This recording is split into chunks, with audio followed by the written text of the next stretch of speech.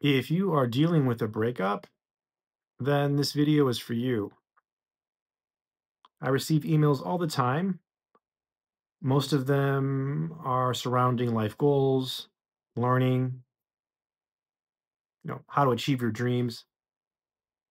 But a lot of times people are in pain because they are trying to learn something hard. They are trying to improve their lives, but they're struggling because they can't focus because they are in pain. They are dealing with a breakup.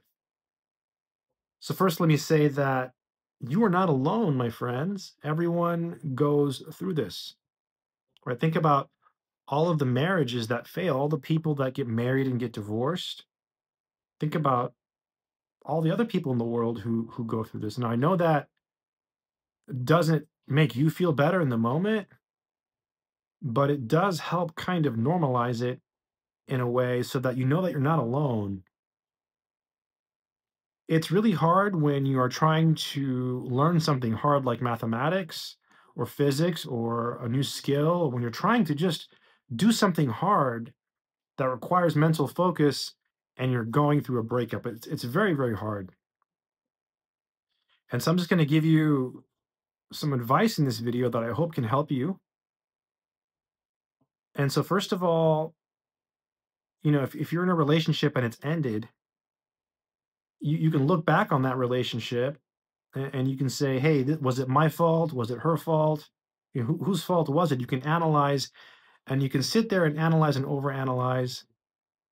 And every relationship is different. So I obviously can't give you specific advice for yours or the relationship you had that ended because they're all different and the human experience is different. But what I can say is this, it's going to be okay.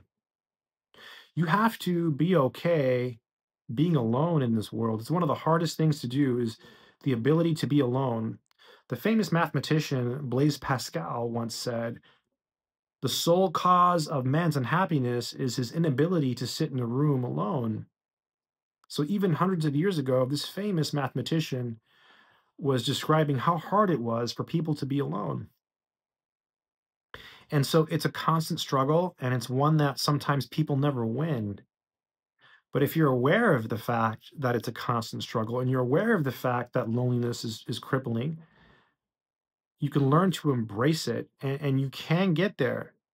Once you reach the point where you're okay being alone, which many people refuse to reach, but if you can reach that point, it's going to make you a stronger person. You will be more motivated. You will be a better human.